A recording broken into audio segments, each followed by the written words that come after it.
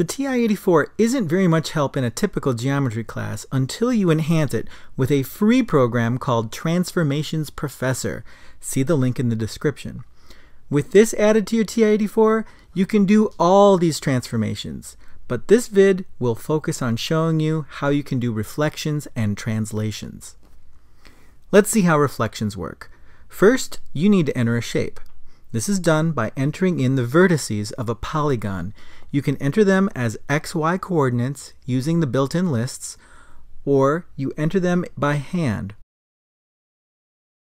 Or you can try things out with a preloaded shape, which is an irregular pentagon. From the main menu, you can see what the shape looks like, and also see the coordinates.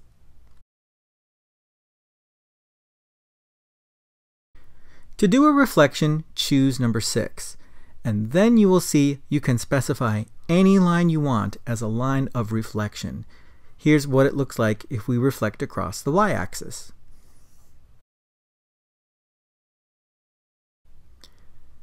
And here is what it looks like if we reflect across the x-axis. Notice how the graph is always adjusted to be square units so everything's scaled true. You can also scale across the diagonal line, and when you do, a light dotted green line will show you where the line of reflection is. Best of all, you may always view the coordinates of the pre-image and the resulting image. Here's a powerful feature. Reflect over a custom line in the form of y equals mx plus b. Let's have a look at a line with a slope of 2 and a y-intercept of 2. Here's what it looks like, and you'll see that green line of reflection.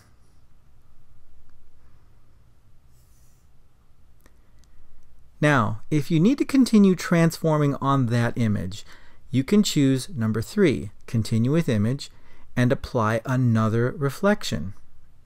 Let's reflect across the line x equals -4.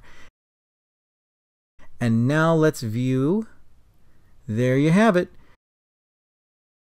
You can also see the coordinates. Let's have a look at translations. Choose number 8, Start New Shape, and this time manually put in a triangle by entering the vertices -1, -1, 3, 3, and 4, -2. And here's what it looks like. To translate it 2 units to the left and 3 units down, our h value will be -2 and the k value will be -3. When you view the result, the red triangle image has indeed moved over 2 to the left and 3 down. That's it for this video. Take a look at my other video which covers the other transformations of dilations and rotations. If this video was helpful, please be so nice and give me a thumbs up. Again, see the link in the description to get a copy of this free program.